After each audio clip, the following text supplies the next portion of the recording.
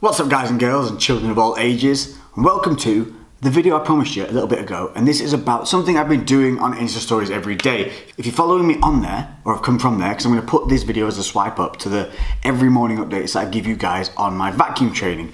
Now, the vacuum training is something I've been doing, started it probably about 5 weeks ago-ish now, and it is a method of training your core, training your internal core more importantly, to help flatten your stomach, tighten your waist, and possibly improve your posture. Now what it entails is controlling your midsection, and what we're working is the transverse abdominal wall. So think of it this way.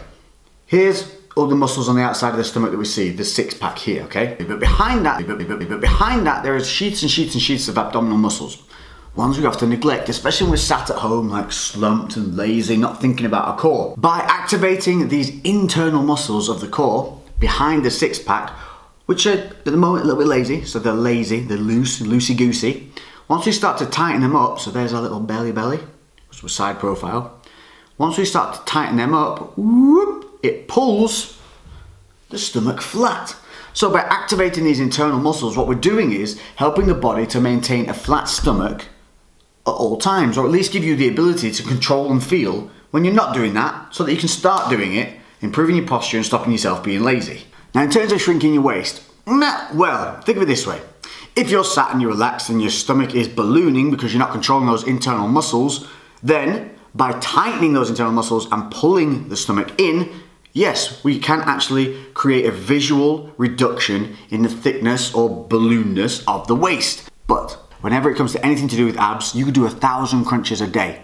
They're gonna have an effect underneath. If you wanna see abs, we're talking about diet. But if we want to improve just the tightness of the waist, control of the core, and also strengthen all our core to hopefully improve posture, then this is a fantastic way of going about it. So I'm going to take you through my entire routine. I'm going to take you through where you need to start this, how simple it is, how quick it is, and how effective it can really be. So essentially what a vacuum is we're learning to draw the stomach in and up into the abdomen, up into the rib cage. And we need to do that by blowing out all the air, and then we're going to pull those muscles in and up. What we're not looking to do is breathing. That's a big misconception. We're not doing this. So by breathing out, contracting that diaphragm, and then we're forcing the muscles to have to pull in and up to create that same vacuumed look. So we breathe out and pull in.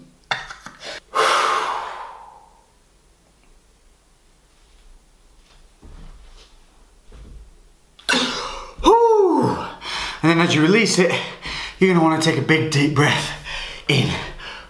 So the goal of the vacuum is to hold it to start with for 3 to 5 seconds. You're going to do it 10 times, taking around 15 to 30 seconds to get yourself recomposed between reps. And that's it. 10 times every morning to start with. And eventually if you want to do it twice a day, you can do. But you can do this from anywhere. You can do it in the gym after your training, before your training, at home, even driving in the car.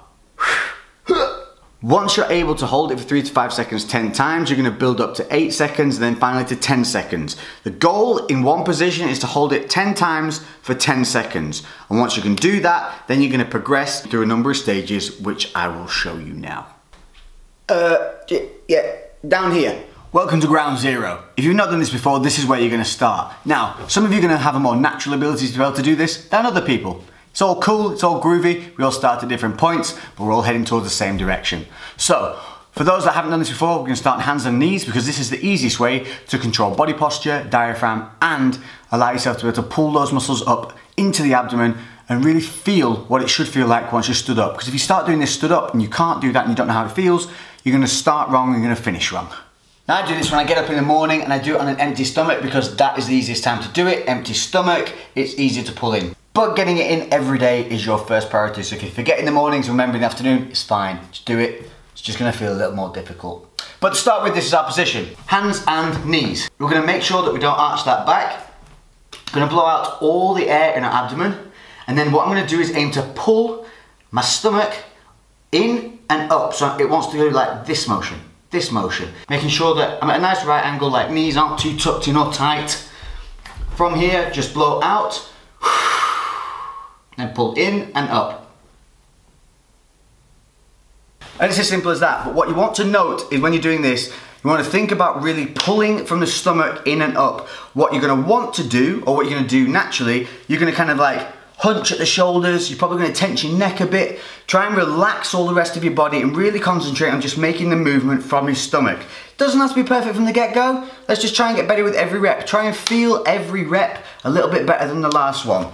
So when you're down here, if you feel your back arching, make sure that you straighten it up. Make sure that you pull your abs in a little bit, just to set the posture so you're not just lazy. If you find that pushing on your hands and arching your back a little bit helps you pull in, once you've got pulled in, flatten off and leave the abs where they are so you start to know what it feels like. But if it helps, arch a little bit and then flatten out. So that's kneeling. Like I said, you want to aim to do that 10 seconds, 10 times. Once you can do that, using a table, you're going to put your elbows on the table or the desk. Same things before, making sure that you're kind of a nice little bit of a right angle with hips to feet. Make sure that you're not arching that lower back. Blow out the air. In and up. Hold for that 3 to 5 seconds, build up to the 10. This is going to leave you out of breath and it should start to feel sore. Also make sure that mid-rep you aren't releasing, because what we're going to have a tendency to do is pulling really hard at the beginning, then as it starts to fatigue, it's going to start slowly releasing, but you're not going to realise it because you've got no air and you're working anaerobically, which is going to seem difficult in itself. So constantly think in your head, pull, pull, pull. Keep checking yourself, keep creating these triggers that make you maintain that posture. That's going to be key to this. And also don't try and progress too fast. It doesn't matter if you have to stay on your hands and knees for 3 or 4 weeks, because staying down there and doing it properly is going to forever create a better benefit and progression than standing up and doing it badly. Just like anything in the gym.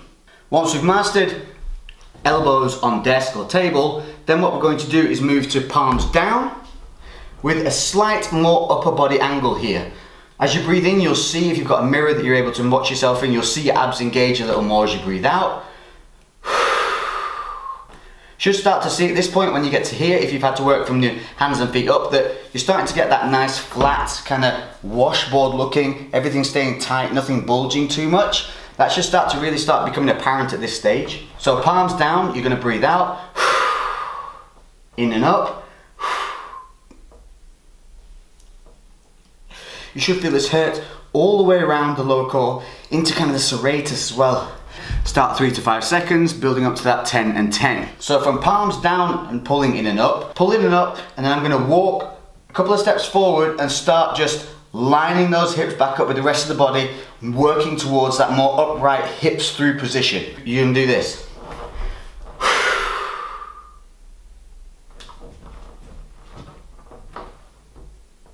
So what I'm doing is I'm training myself to get used to that feeling of holding the vacuum in a more upright position, but I'm drawing it in a position where I'm stronger and more capable of doing so. From there, what the next progressional stage you'd think would be just to be stood upright, but the difference between being here and completely upright, it's a chasm. It's so difficult. So the next progressional point will be, once you've pulled in and up, is simply to release the hands and bring them out in front and hold them there, so like this.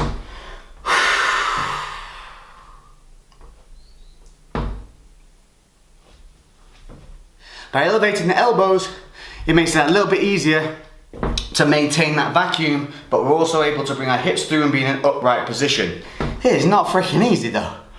Woo! So to show you just from a different angle, palms down.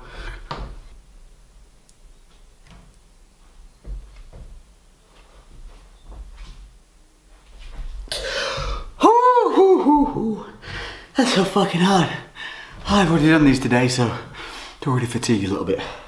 Whew. So that's kind of the stage I'm at the moment. I'm still at that kind of just almost upright, drawing in, and then being able to hold my arms out in front.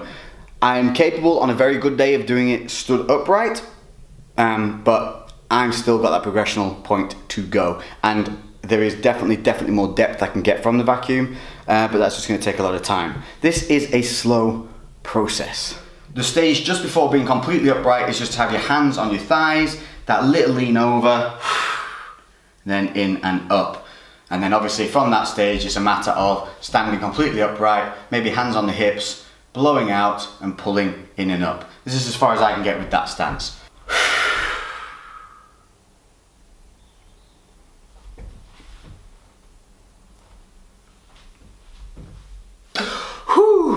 but it doesn't feel natural yet.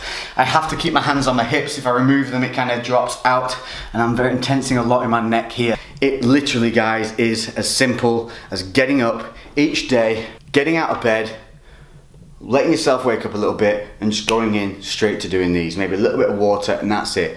Not only is it gonna help you build a better core, it's gonna help you build a better habit in the morning of waking up, being active, doing something progressive, doing something positive, and setting your day off in the right way.